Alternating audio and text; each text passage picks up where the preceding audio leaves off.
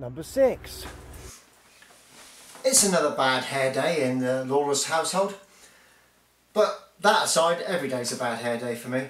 People often ask me, what the are you eating now?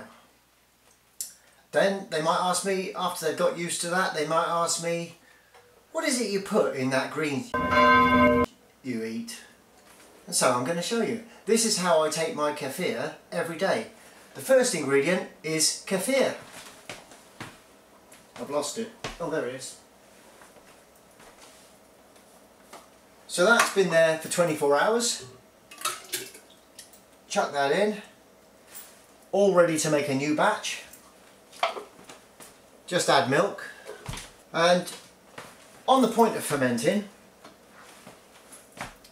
this is fermented garlic and it's fermented in honey. Now you would think that garlic, being antibacterial, would not create bacteria, and you think that honey, being a preservative, would not create bacteria either. But this stuff, it actually tastes really nice. You're not supposed to eat honey on a ketogenic diet, but you can get away with a little bit. When this is put in here, you just put garlic into the honey and leave it, and you have to have one of these jars that you can release the lid on so that the air can get out, because it does actually ferment, which is crazy when you think about it. Well, I guess mead is fermented and that comes straight from honey. If you don't want to eat raw garlic, take some of this and it's just as good. First off, I put powders in. There's all sorts of things from chlorella to spirulina. I also put in beef gelatin, that's good for muscle building. Collagen, good for your hair, well, for a lot of people's hair. And if I've done a workout, I'll put in some protein powder. I put in raw cacao. I shall explain the difference between cacao and cocoa later. Some L-glutamine, linseed, chia seeds, maca powder, and one of these. I sometimes have 2 avocados in a day, I'm that wild. Little scoop, that's about, I don't know, 10 mil.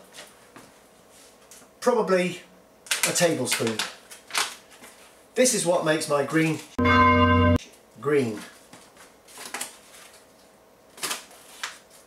Half a scoop of that. And because the Mediterranean diet is so healthy, I chuck some organic olive oil in. Just a couple of spoonfuls.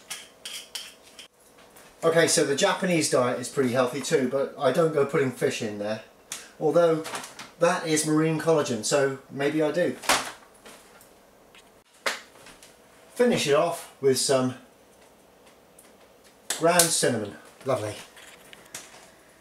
Obviously, you can put in whatever you like. How often have you bought one of these and thought to yourself,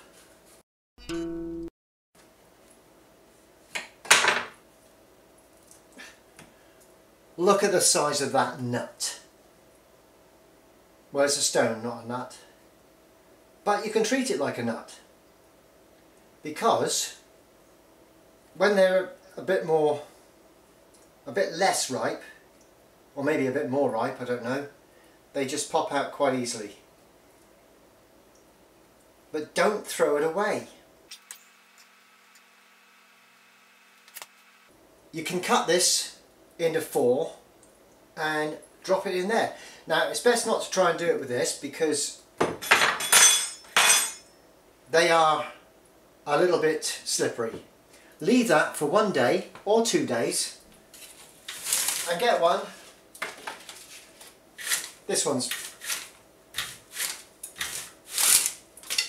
way smaller, but get one that's dried out. Chop that up. After 2 days the skin comes off a lot easier. Sometimes maybe 3 days, depends on how warm the temperature is in the house. Well, it's usually a lot easier than that. I've also got my kale, a little bit of dandelion. Obviously put in whatever you want, don't put the cat in, neighbours complain about the noise. Chuck that in there. I also throw in some blueberries because the blue colour is really good for you. It's got something in it, I'm not sure, I don't know what it is, it's something. Same as in red wine. Chuck that in there. Come on, get on with it. There are people who will tell you there's a specific way of peeling an avocado. I don't know if I buy that. I think you just scoop it out. Maybe when they're not quite so ripe, and you've got to peel them, then there's a certain way. But I don't know what it is, so I can't tell you.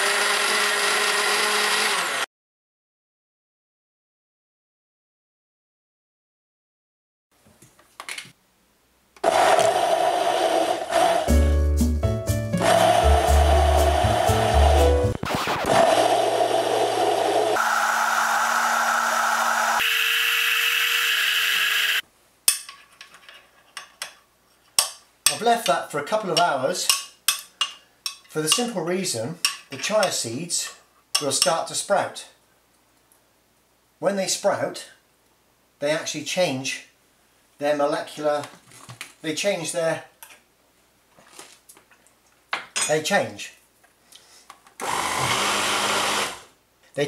nutrients and become much more nutrient enhanced. And that basically is my green shit.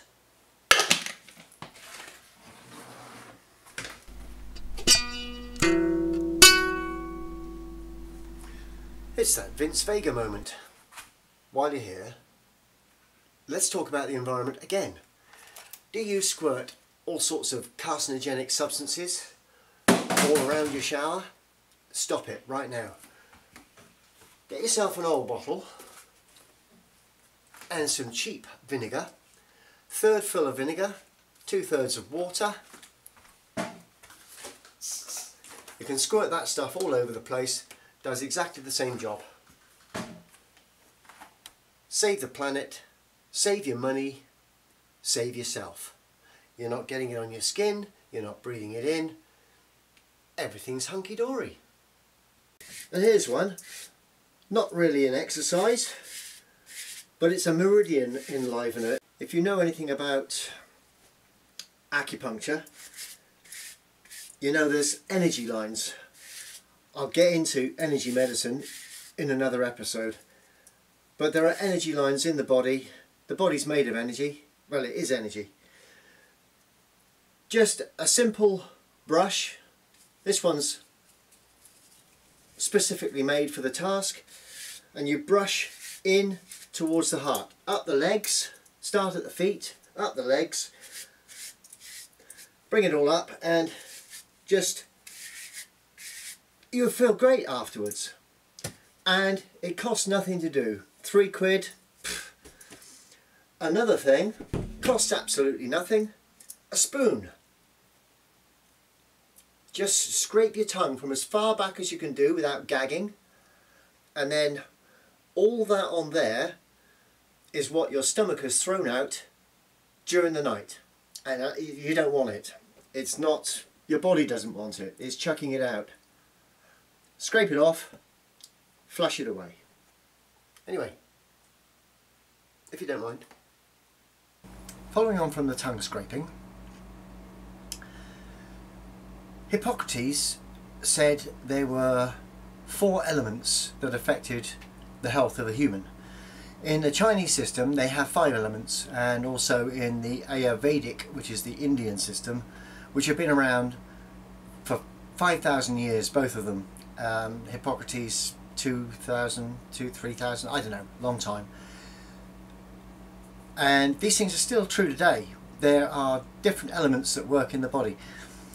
Each major organ, your stomach, your liver, your heart, your kidneys and your lungs, are associated with different times of year. So this time of year, which is the winter, that is to do with the kidneys and urination. Urination will dispel all of your toxins. You can flush all your toxins out through urination in the winter. In the summer it is sweating, so it's good to sweat, and in the autumn it is breathing. In the spring it is muscular activity, burns toxins out. These things work throughout the year, but they specifically work harder at those certain times. So the tongue is to do with the stomach, and the stomach works all year long because there are only 4 seasons and the stomach covers all seasons. So your stomach will chuck out toxins all year long, and that is why first thing in the morning it's a good idea to scrape your tongue. There are also different foods associated with different organs. So if you're trying to strengthen your, let's say you're trying to strengthen your lungs, the best time to do that is in the autumn, and eat loads of raw garlic, eat onions and leeks, shallots, all the allium family. They're all really good for you. They're also prebiotics, so your good bacteria in your stomach will feed on onions. In the summer, things like strawberries, very good for the heart. Same shape as the heart, isn't it really, if you think about it? So this is the end of number 6. Down below you will find links to number 1, 2, 3, 4 and 5. If you haven't seen them yet, why not? They all lead on. There's so much information there. Well, there's 10 minutes worth in each one. So, you know, enjoy yourselves. And stay healthy. Happy solstice. A belated happy solstice. This is the first of the month, so Happy New Year in the Western tradition. And a very happy Christmas. Of course, it's all the same thing really, isn't it? It's all the same thing. Happy New Year!